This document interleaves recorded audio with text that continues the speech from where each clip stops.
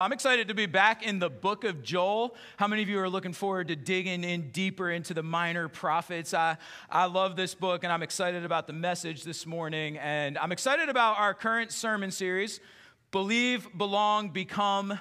The day of the Lord is at hand. Now, I could not think of a more perfect message, a better message for our church at this time than this one right here. And here's the reason why. God has been good to our church. I believe that with all. I love our church. I'm excited about what God is doing at West Florida Baptist Church. Are you as well? Okay, are you as well? Man, God has been blessing our church. He's been moving and working. I could go on. I'm excited about the fact that we are going to add a third service at the beginning of the new year because this place is filling up. I love seeing how full it is every Sunday morning. Man, I'm excited about that. I'm excited about our missions project that we get to be a part of, the Philippines Heritage Project. And I just want to remind you that in 2 weeks from today, we're going to be taking up an offering and your commitments for the next year. And it's exciting to be a part of what God's doing here and also around the world. I'm excited about dreaming and planning and working towards building a new auditorium and making room for more people. I mean, I could go on and on. I'm excited about the spirit that I believe is here. There's an incredible spirit in our church. I genuinely love our church. I love you guys. I love seeing you every week. I like the joy, and I love knowing how God's moving and working. And there seems to be a genuine spirit of anticipation every single week at what God's going to do and how he's going to speak to people through his word, and it's exciting to be a part of that. I love the fact that our church hasn't just been growing with younger couples, but with older couples. We have a multi-generational church. And we don't have just, I'm not going to say old people, okay? We have older people. But we also have younger people and young families and babies that are being born. And it's exciting to see people of every generation here gathered together worshiping. Hey, that's a church that God can get in and breathe in and he can continue to use. But what I get excited about the most is that what's happening is people are believing in Jesus and his transforming power.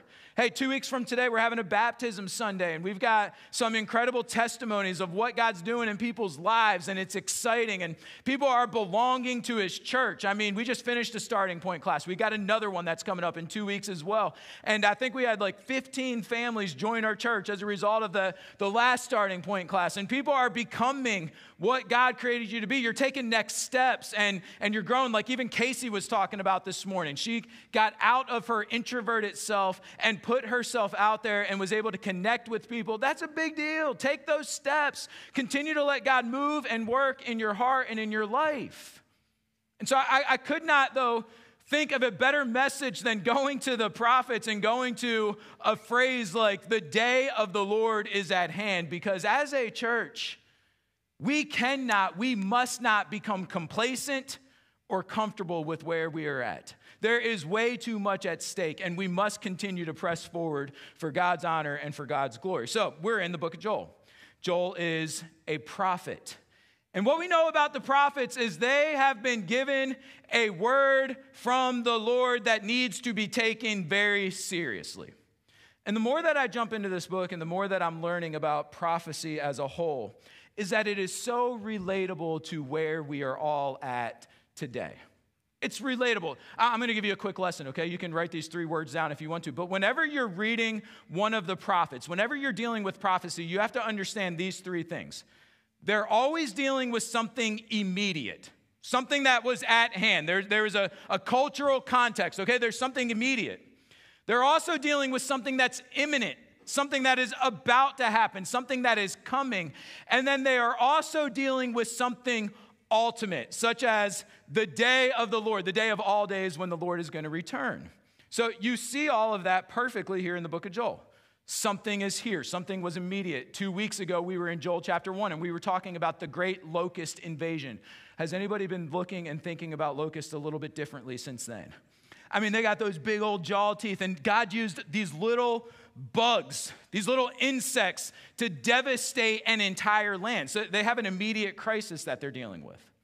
But in Joel chapter 2, he's not providing any relief. He's not saying that, hey, this crisis is about to be done. He's saying if you don't wake up and pay attention, something greater is about to happen, something far worse than even what you're experiencing right now. Something is imminent. Something is about to happen and take place in your life.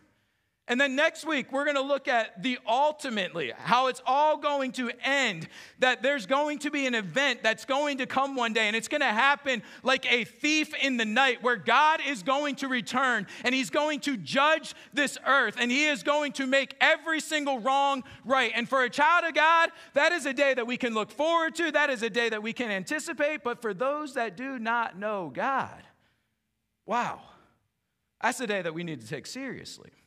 And so the title of my message this morning is Scared to Life. Scared to life. Have you ever been scared to life? I'm not talking about scared to death. Scared to death is when you become paralyzed in fear and you can't respond or react. I'm talking about, have you ever been scared to life? When Alana and I first got married, we had probably been married for a couple of months, and we got home. I think it was a Sunday night, actually, after church, and it was probably around this time of year even, because it was getting dark. So it was like not completely dark, but it was dusk. And she gets out of the car on her side of the door, the passenger side, and she goes down the sidewalk and she rounds the corner and she's just out of my sight. I'm getting out of the car and I'm coming around the front, and all of a sudden, I hear the scariest, loudest scream that I have ever heard in my entire life. You want to talk about a blood-curdling scream, the kind of scream that your heart goes from like here all the way down to your toes in like 1 second. And I praise God that in the moment of truth, I wasn't scared to death. I didn't jump back in the car and drive away and leave her hanging all by herself. I mean, I was scared to life. I jumped into action, okay? So I'm proud that when I was faced with that moment, I jump into action. I go flying around the corner. I'm expecting an intruder. I'm expecting to be met with this scary life or death moment, and I don't see anything. And she's standing there and she says, "It's a cockroach." You want to talk about God's impressive creation? I didn't know human beings could experience such a range of emotions in just a matter of seconds. I went from being scared to death to filled with rage. Why would you do this to me? And to this day, I will say, she is a tough lady, but she is scared. She don't like cockroaches and she doesn't like lizards. And if any of them come in our house or get anywhere near it, and I'll tell you, if you're a young couple and you're a guy and you don't want to spend that money on that pest control, just spend the $40. It'll save your marriage. It'll be a wonderful thing. All right, so there's just a little tip that I know is going to help you. But what I will never forget about that moment was how that fear, and this is 20 years later, it's still very vivid in my mind. I will never forget how the fear instantly brought me to life. It instantly brought you to action. Scared to life. That's the idea of where we're going. And in some ways, this was the job of the prophets, to scare God's people to life. To wake them up, to scare us to action. The day of the Lord is at hand. You know what that was? That was a warning cry. That was a piercing cry in the daytime to wake up and pay attention. If you don't stop what you're doing, if you don't repent, if you don't get things right with God, trouble is coming. The day of the Lord is at hand. God was trying to wake up the cold, dead hearts of his people and bring them back to life. And what I love about the prophets and what's awesome about the Bible and God's word is sometimes we get this balance wrong. God is not just this God to be terrified of, to fear. He's also a God of love and of mercy. And often when we think about the prophets, we think about God's wrath and his judgment, but we don't always think about the compassion and the mercy and the grace of God that's intermixed. I saw this book title this week that just really, to me, encapsulates this message in the heart of so many of the prophets. And the title of the book was Scared to Life, but then the subtitle was this: Tales of a Good God Who Reveals His Heart When Ours is Racing. And what we have to understand this morning is that amid all of our brokenness, amid all of our sin, amid all of our self-inflicted problems, hey, there are things that happen in our lives that have nothing to do with anything in particular that we have done, okay? It's just the fact that we live in a broken and a sin-cursed world. But there is a whole lot of things in our lives that happen because we deserve them to happen. Even us as believers who know better, we don't always do what we're supposed to do, right? And even in the midst of our self-inflicted problems is a good God in heaven who's crying out to us. The day of the Lord is at hand. We need to be scared to life. So let's look at this passage this morning. Here's the first point. Judgment is coming. Judgment is coming. Look at verse 1. He says, blow ye the trumpet in Zion, and sound an alarm in my holy mountain. Let all the inhabitants of the land tremble, for the day of the Lord cometh, for it is nigh at hand. The idea here is there's a man on the watchtower, and he's being given he's being given the word from his commander to blow the trumpet, sound the alarm.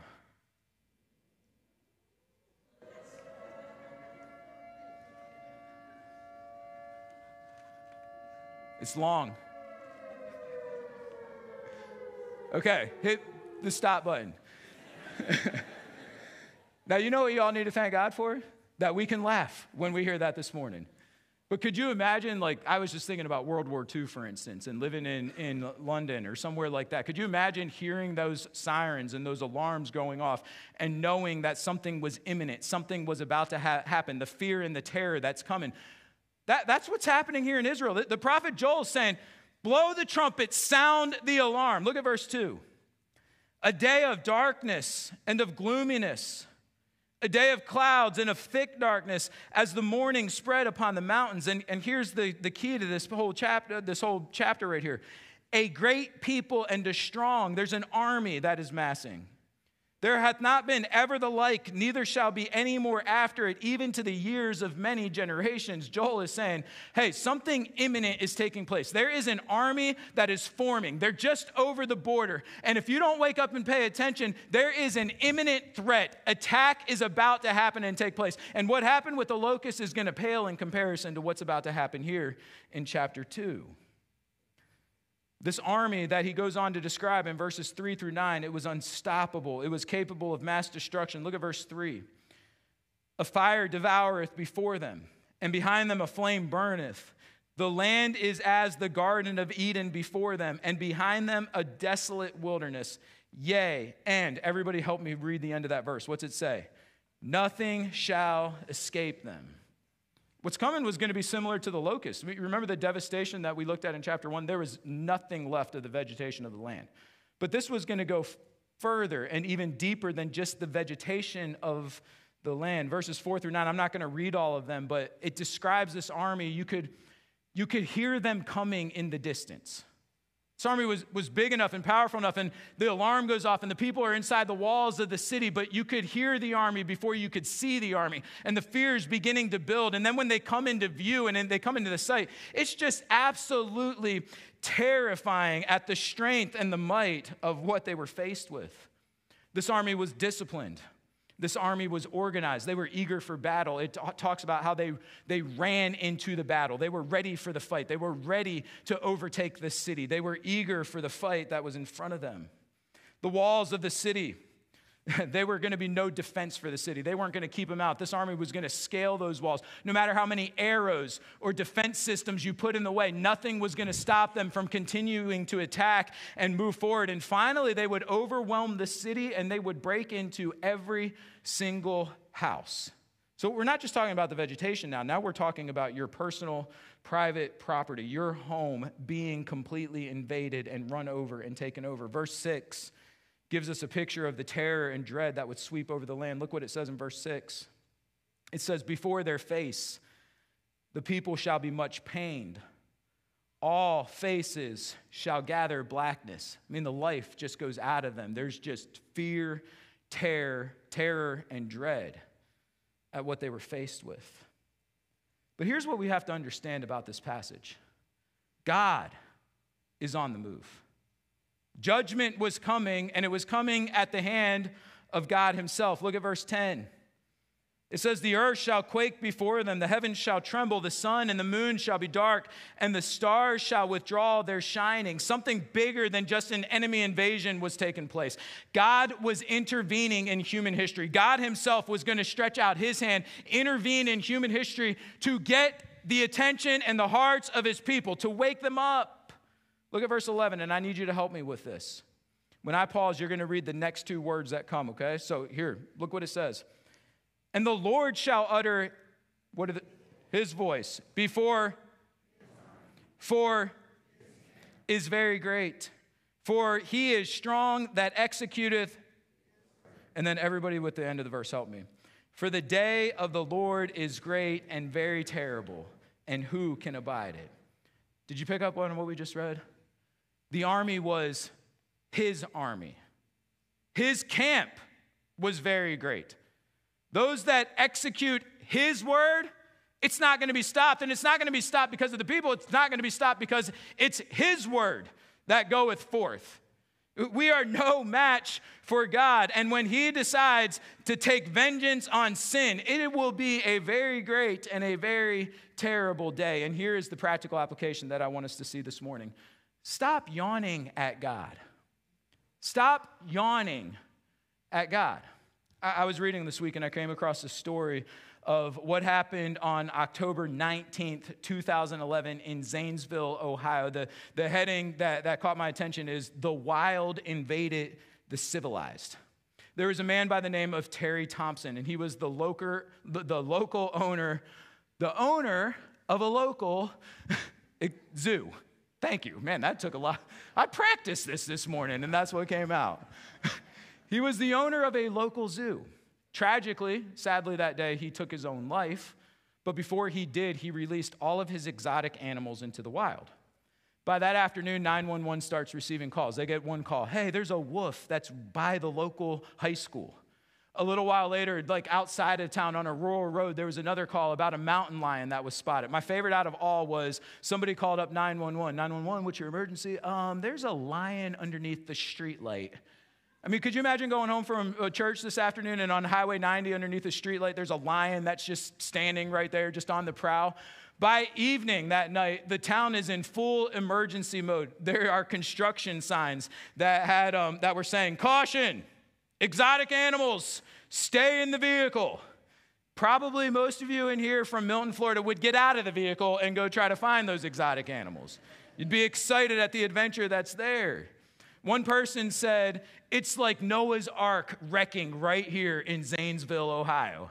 I mean, that was like the theme of the day. I mean, the media sent it. Does anybody remember hearing that story on the news?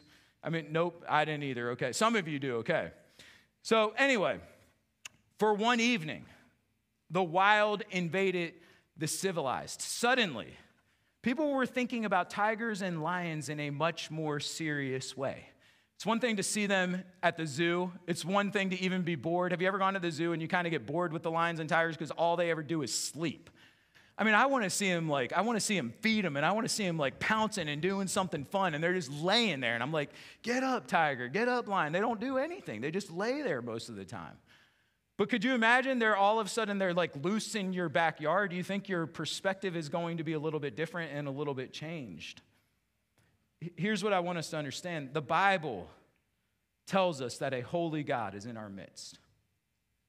The Bible describes God as the judge of all the earth.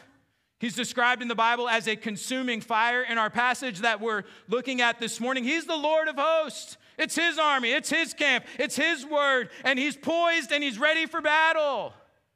But unlike the citizens of Zanesville, we aren't trembling in fear. Neither are we thrilled with excitement at the prospect of meeting and knowing him face to face. And can I tell you, one day we will stand in his presence. One day we will see God. One day we're not just going to talk about him and preach about him and read about him. We will see him face to face. You know the problem with Israel? Is that they didn't take it seriously. They didn't pay attention to the warnings until it was too late. And then they met God face to face in a locust invasion. And then they met God face to face when the Assyrians and the Babylonians came and wrecked and ruined their city because they failed to listen to what God was saying to get their attention. They yawned at God. When's this crazy prophet going to leave us alone? When's he going to go away? I want to get back to my own life. I want to get back to my own situation. We can handle our problems. We can face it. They had a bad perspective of God. We're God's people. He's not going to do anything to us. They yawned at God and they did not take him seriously. And all too often we do the same thing. Man, when's this service going to end?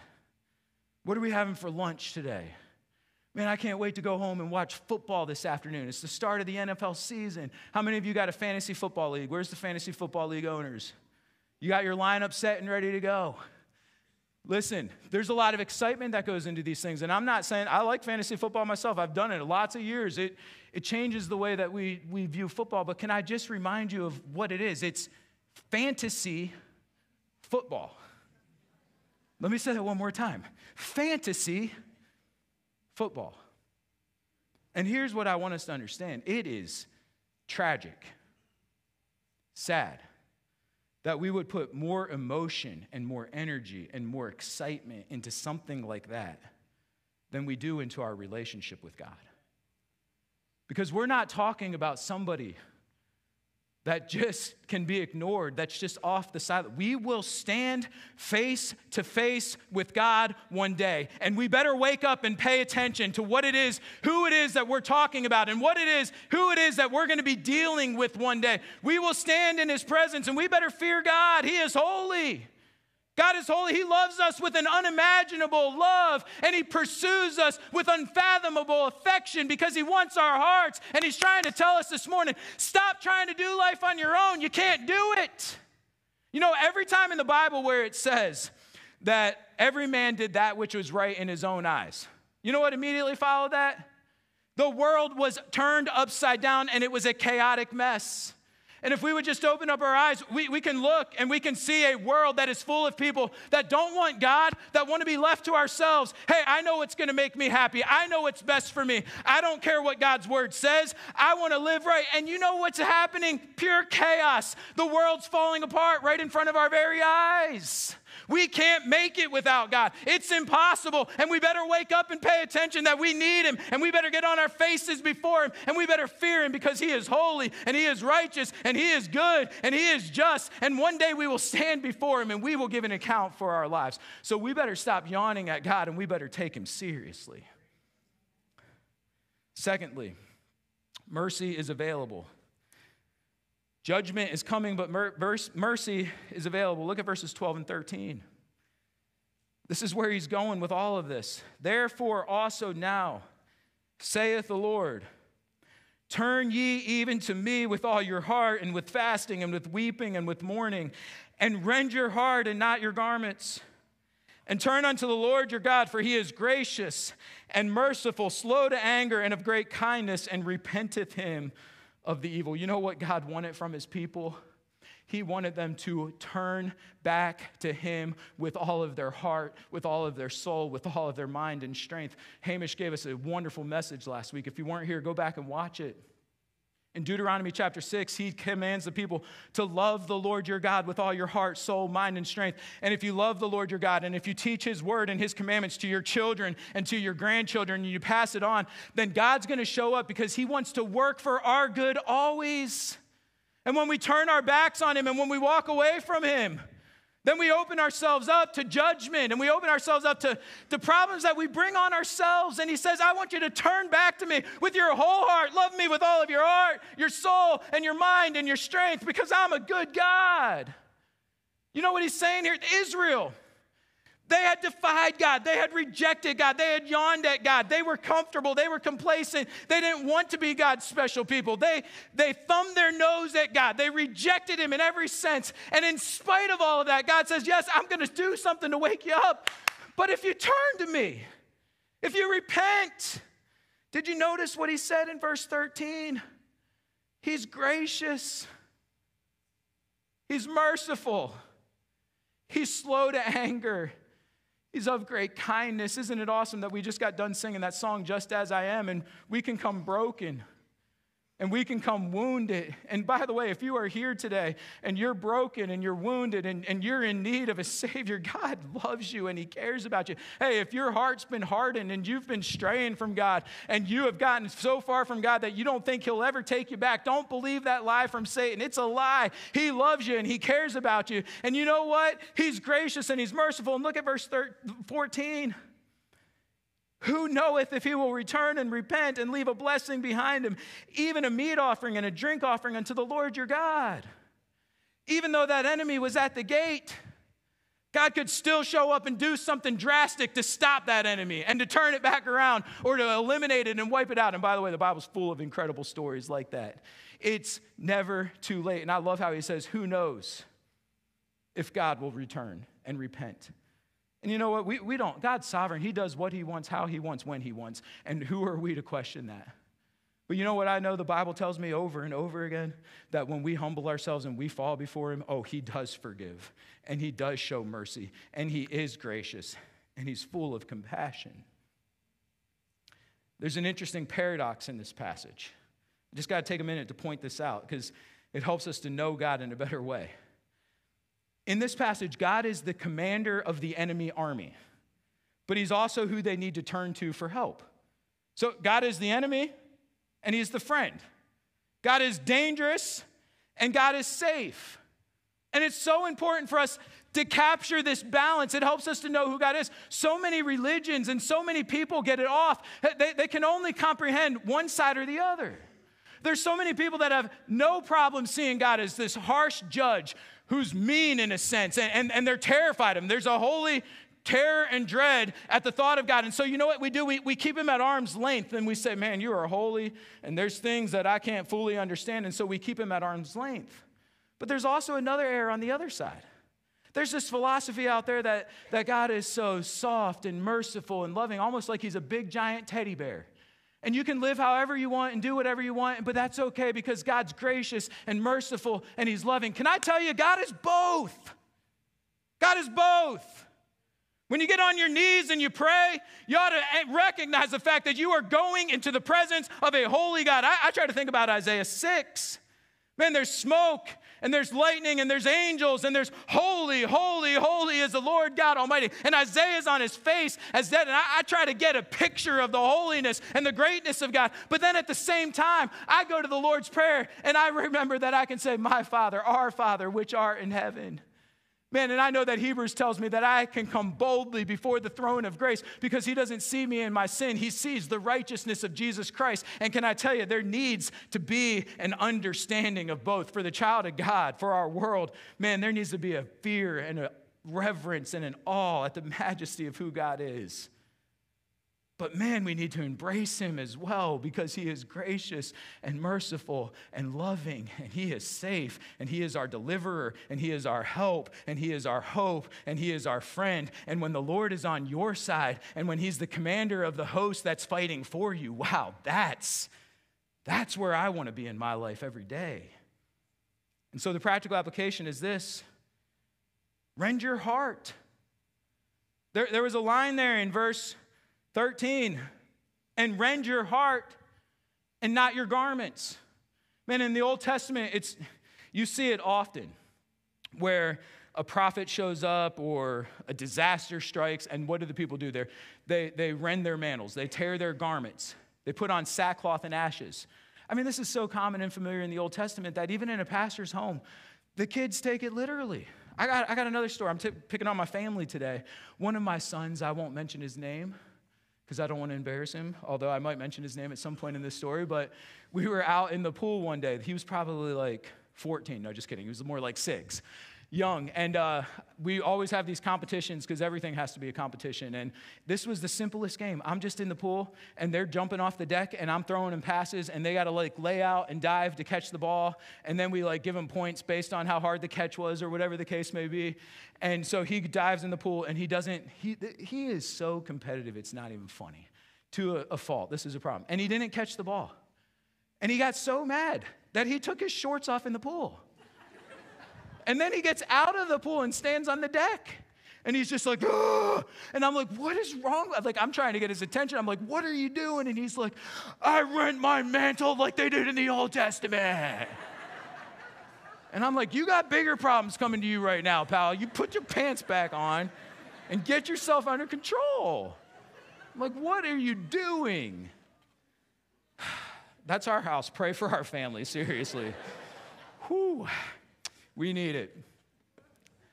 And I bring that up because it really does give a good example. So often, even though we're doing the right things outwardly, our hearts are so far off.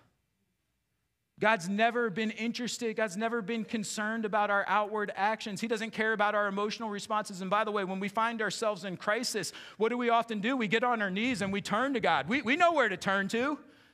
All of a sudden, God's holiness and that the way that we've been angry and mad at God before, the way that maybe we haven't believed him, all of a sudden that changes when we need him. We know where to turn, right? And we get on our knees and we cry out to God. And maybe we'll make some temporary changes. Maybe we'll clean our lives up for a little while or whatever the case may be. Maybe there'll be an emotional response. Maybe we'll start going to church. Maybe we'll be good to our neighbors. Maybe we'll start trying. But can I tell you, God could care less about those outward actions. It's great that you're here today. But if you're here because somebody drug you along and your heart's not here, you're not getting any brownie points. It doesn't work like that. God cares about our hearts. And he says, rend your heart. Recognize the fact that he is holy. The day of the Lord is at hand. You might be going through something right now. Hey, we live in a sin-cursed world. We have an enemy that wants to steal, kill, and destroy. Make no mistake about it. Something is imminent. And there's an ultimate day. We're going to breathe our last breath, and we're going to stand in the presence of God. And he loves us, and he cares about us, and he wants a relationship with us. And he's crying out to us, and he's saying, rend your hearts. Stop being apathetic. Stop trying to live life on your own. Stop pursuing what you think is best for you. And humble yourself and get on your knees before your God and your Creator. He made you. He loves you. He loves me. He knows what is best for us. And if we would give him our heart and our soul and say, God, I'm done living for myself. You can have me, all of me. I'm going to love you with all of my heart, soul, mind, and strength. I'm done living for myself. I'm done being apathetic. I'm done being a complacent Christian. Here's my heart, my soul, my life. You can take it all. I come to you. Take me as I am. I'm broken. I don't deserve your love. I don't deserve your mercy. I don't deserve your grace. And when we do that, God's going to meet us there. And I promise you, he will open the windows of heaven. He will pour out blessings on your life. And here's how this message ends. At the end, he says, gather the people. Look at verse 15. He says, blow the trumpet in Zion. Sanctify a fast. Call a solemn assembly. This time they're blowing the trumpet for a different reason. He's saying, hey, there's an army and there's an enemy that's approaching. But it's not too late. Blow that trumpet. Call a fast. Gather all the people. Look what he says in verse 16. Gather the people. Sanctify the congregation. Assemble the elders. Gather the children and those that suck the breast. Let the bridegroom go forth of his chamber and the bride out of her closet. I love that verse right there. He's saying get every single old person, get every single young person, even the nursing babies. And then he says, you know that young man and that young woman that just got married? Interrupt their honeymoon and get them here. Something bigger is at stake. Something important. Gather all of the people. And then look what he says at the beginning of verse 17. Let the priests, the ministers of the Lord, weep between the porch and the altar, and let them say, spare thy people. Underline that phrase, weep between the porch and the altar. This is such, I love this right here. This is a nugget, something I learned this week. Do you know that between the porch and the altar was a place of atonement? You know that in the Old Testament, the porch represented the people, okay? And the people are here. And we need God. And the altar represents God and his presence. But between the porch and the altar, something drastic needed to happen because people in their sin can't just approach an almighty God. And so between the porch and the altar, something huge, something drastic needed to happen. In the Old Testament, on the Day of Atonement, you know what would happen? They would take 2 goats and they would bring them to the high priest. They would cast lots. On one of the goats, he would become the scapegoat. And the priest would lay his head on that scapegoat, and he would pray over him, and he would put the sins of the people on the scapegoat. There's a man waiting right off by the side, and that man would grab that goat, and he would lead him out into the wilderness and take him far, far, far away from the camp. And then he would let him go. And it was a picture of how that goat, that scapegoat, would take our sins and how God removes our sins as far as the east is from the west. And then you know what happened to that other goat? That other goat was sacrificed.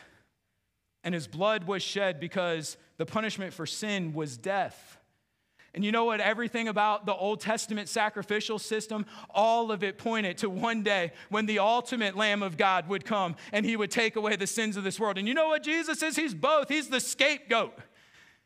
He takes all of our sins and all of our brokenness upon himself, and he forgives us of all of them. And God doesn't see us in our sin and in our brokenness. He sees the righteousness of Jesus Christ, and he removes our sins as far as the east is from the west. And he paid for our sins with his own blood when he died on the cross in our place.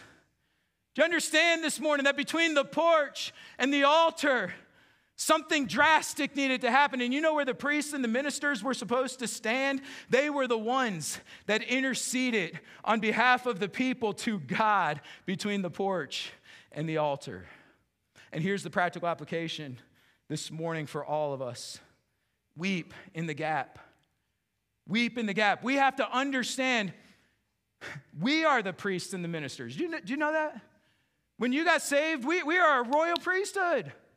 We are the priests and the ministers. And you know what our job is to do? Our job is to stand in the gap. There is a world of people that is lost and dying and broken and in need of a Savior. And there's a holy God in heaven who loved them and who paid the sacrifice. And God left us in the world as his priests and as his ministers to bridge that gap and to say, hey, listen up. There's a God in heaven. You better take him seriously. But he loves you and he died for you and he wants to save you.